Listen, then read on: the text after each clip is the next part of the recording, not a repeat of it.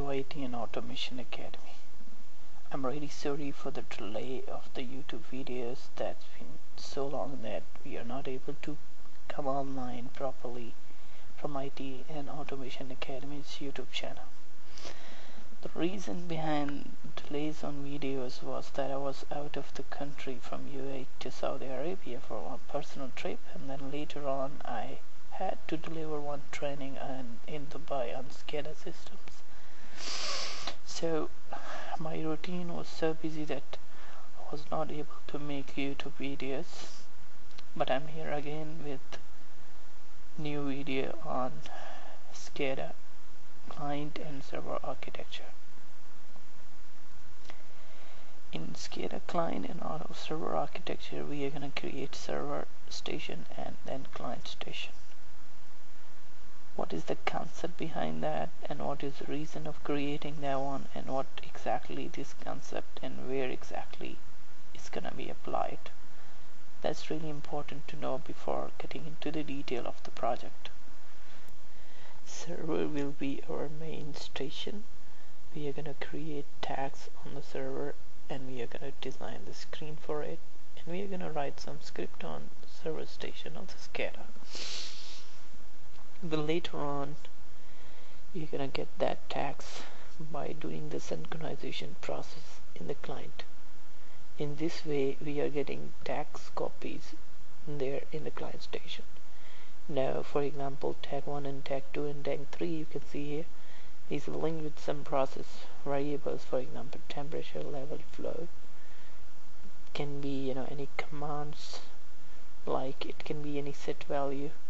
So for example, these are all set values for different flows. So if in the case you are changing the value from the server station, the values will be automatically changed in the client station also, because you have synchronized the tags and you have same tags now accessed in server and client station.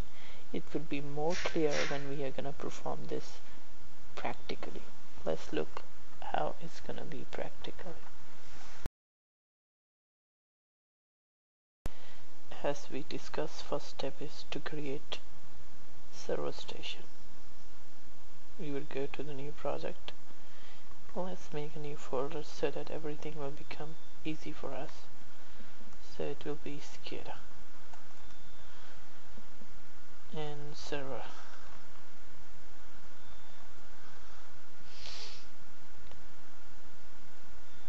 That's fine. Now we are gonna create 3 tags as discussed. Tag 1, tag 2, and tag 3. The next step is create screen.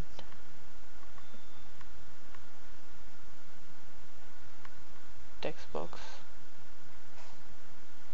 And then we have gauges.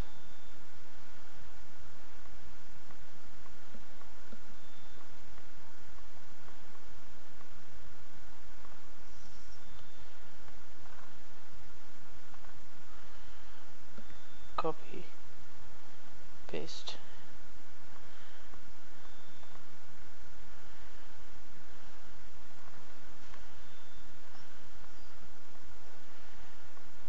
So we have now 3 gauges from server station. We are gonna link the tags to these gauges. This will be to input the value of tag 1. This one will be to display the value of tag 1. This will be to input the value of tag 1. Tag 2. And this will be to display the value of tag 2. Same here for tag 3.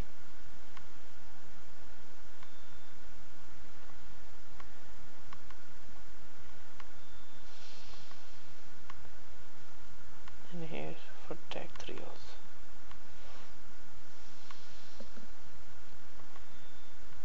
can apply the visitors and all that concept that we studied all before to make the things more clear. But I'm not gonna apply too much things here.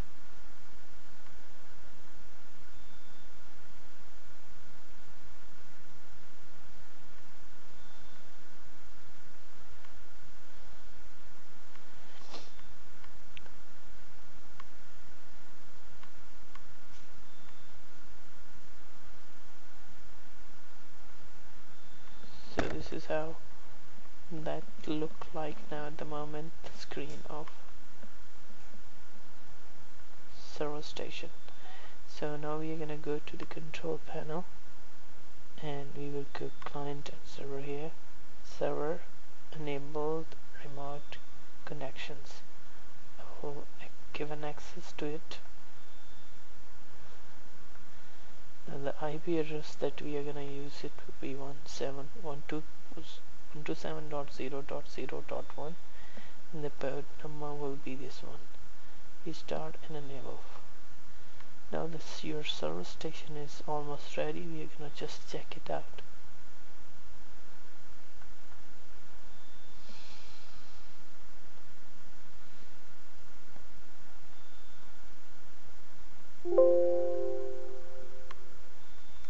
It's working fine. Yes, we are done with creating the project for the server station.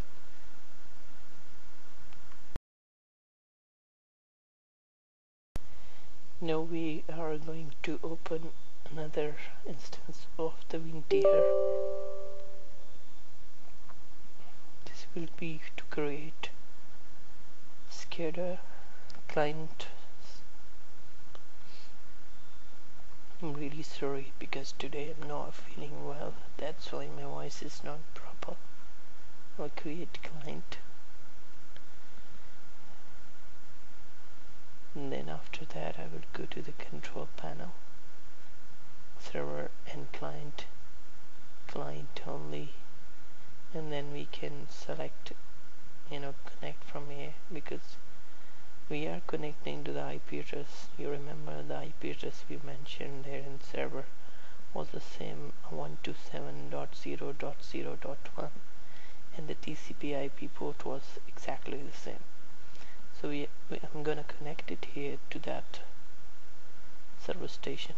If I will see any tags here, that means our tags are not already accessible in client station. I'm just gonna click on client. From here I'm just gonna connect from here, just click connect. You see the tags we created there, all the tags are now, you can see here, they are available here. Right after that you can click tag synchronization and you can add these tags in the client. So you will just click like this. These tags are now synchronized with your client station, so you can access these tags from server station. You can play with it. How you can give an access like you're giving read only option, write only, read and write. Read only will be like if in the case client will change something, you can read it here.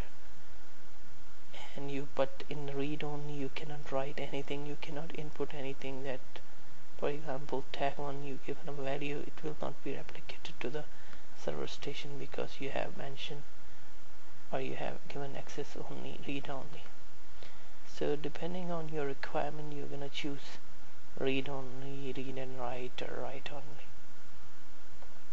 Here I'm gonna use read and write both. So after doing this one you will just click tag synchronization. Now the tags are synchronized, and after that you can go to the connection manager. You can see these tags are already there. You can make these tags periodic.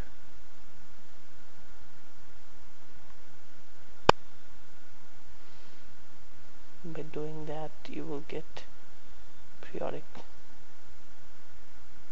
tags So we are done with that stuff. So next step is to go to the screen and design a very good screen for the client. I'm not gonna make very colorful screen for this one because our main concern is to get to know how to do client server communication and how we can access the tags from a client station to the server stations. So I'm just putting 3 text box and gauges. So we are done with that thing. Next thing is now to associate the tags. You can see we will have a tags here, tag 1,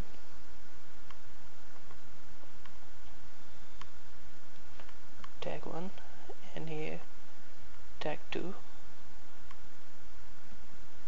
Hold on, it's tag 2.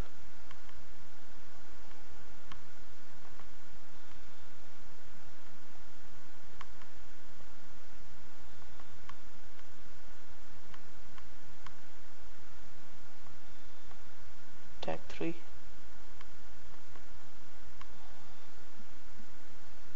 And tag 3. We are done with this. Now I'm going to run this client side of the SCADA.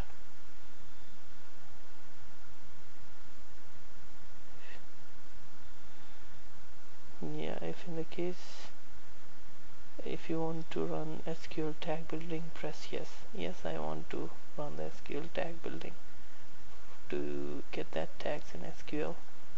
Yes, so I will click yes. Now I'm gonna run this screen. This is our server station. You can see some value we are getting already from client, from the server to the client. Now in the case I want to show you the screen that we have designed this screen for server. So I will just open 2 screens at the same time so that we can see if in the case we will change some values, it is gonna be replicated there to client automatically. For example, if I will change to 77, this one, it's not only changed in server but it will be replicated to the client also. See, the value 77 is immediately written here. We have 66 here. Now if in the case I will change the value from here 88, the value is changed there also. Same is the case 66, the value is changed there. But in the case if you just configure read only, in that case you cannot change the values from here. You can only read the values from the server station. Or if in the case you just configure read only, then you're not able to write, and if in the case you configure write only, then you cannot get updated values from the server stations. So based on your requirement, you're going to select what writes you need for the server and the client. Thank you for watching this video, and I hope so you like it. If you like this video and you want to watch more videos on PLC, DCS and SCADA, all you have to do is just to subscribe this channel.